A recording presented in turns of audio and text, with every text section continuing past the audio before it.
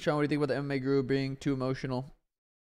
MMA Guru's mad at me because I said he was stupid for saying that it was competitive versus me, Thomas Almeida versus me. So now he's all mad and thinks he's gonna show his fucking 50 fans that I cheated and grabbed the fence and shit.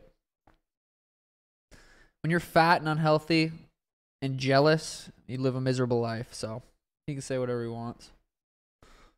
What's popping? Brand new whip just hopped in. Haters gonna hate. Could you imagine being a hater? That would suck so bad. All you guys that hate, I just feel fucking bad for you guys. Like, your life sucks, bro. That would suck so bad. Mojo, bro, it was insane to see us go from 400 people in the chat talking to get the dub to stream 1,000 of new people to stream. That's how it goes, Mojo. But I know who the real ones are.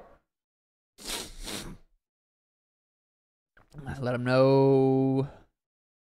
Did you see the video on MMA Guru?